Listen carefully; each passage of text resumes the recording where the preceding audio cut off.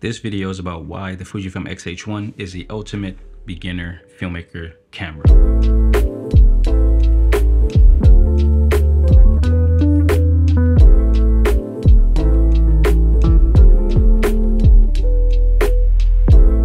The FujiFilm XH1 has a 24 megapixel APS-C X-Trans CMOS 3 sensor. It has a 3-directional tilting 1.04 million dot touch LCD screen that can be used for focusing and touch to shoot. It shoots in 4K 24p and 4K 30p DCI up to 200 megabits per second, which is pretty impressive. It can shoot up to 120p, but in lesser resolutions, which isn't that bad if you ask me. It does the job. It takes 2 SD cards, both of the UHS-1 and UHS-2. It has a mini HDMI port for external monitoring and a mic jack for an external mic. It has a standard Fuji dials on top of the camera with a top screen for viewing your camera settings, which can be customized. It has a manual switch on the front of the camera where you can switch between focus modes. That's manual focus, continuous autofocus, and single autofocus. You can attach the battery grip, which allows for vertical shooting. It has a headphone jack for monitoring your audio, a switch for boost mode, which slightly increases the performance of the XH1, and most importantly, it comes with 2 battery slots for increased battery life. So in total, you have 3 batteries. That is a FujiFilm XH1 in a nutshell, but let's dive deeper.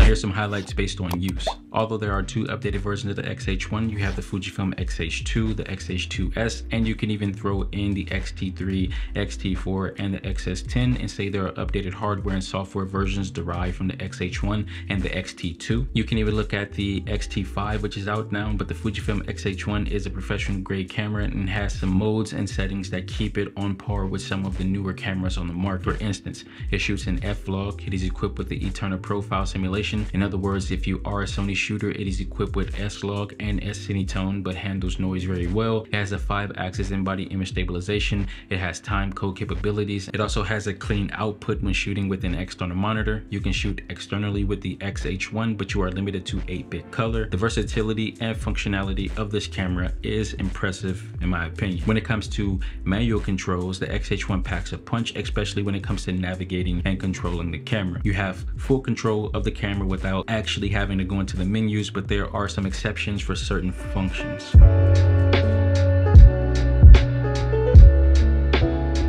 There are definitely some downsides to the FujiFilm XH1, such as the lack of a flip out screen, which isn't a deal breaker. It really depends on the type of filmmaker you are. The XH1 screen is perfect for photographers, but it is only great for videographers who stay behind the camera. It isn't so great for filmmakers and videographers who are also content creators who vlog unless you use an external monitor. The HDMI does have a clean output, which is great for external recording, but you can also see your camera settings and even go through the menus with the external monitor, which is a perk. Another downside is that the camera does not come with any professional exposure tools like the vector scopes, false colors, and zebras. But if you're going to rig out the camera, then having a good external monitor with all of the exposure tools will do you well. Because another downside is that the gamma display assist on the FujiFilm XH1 isn't that great, which is why I'm recommending getting an external monitor that will allow you to upload a conversion LUT for f-log. You can upload the free FujiFilm conversion LUT from their website or download the free one I created and use for my videos when I shoot with f-log, which I posted down in the description. But as I mentioned earlier, the XH1 does have a clean output when shooting externally, but you are limited to 8-bit color. But luckily, Fuji files are great to work with, and you can push and pull them as long as it is done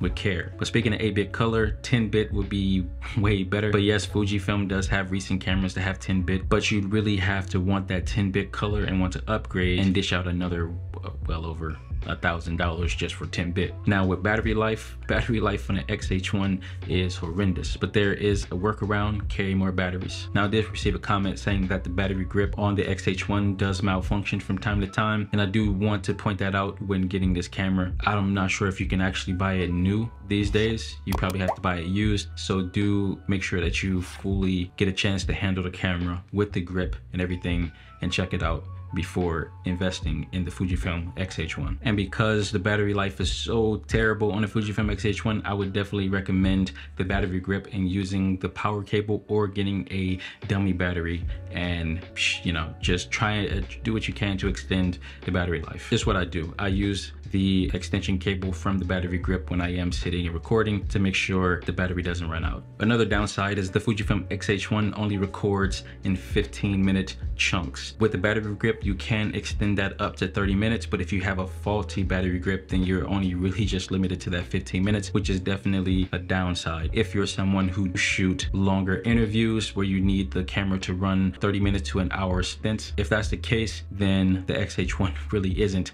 a camera you want to pick up if you do find that you are recording longer sessions.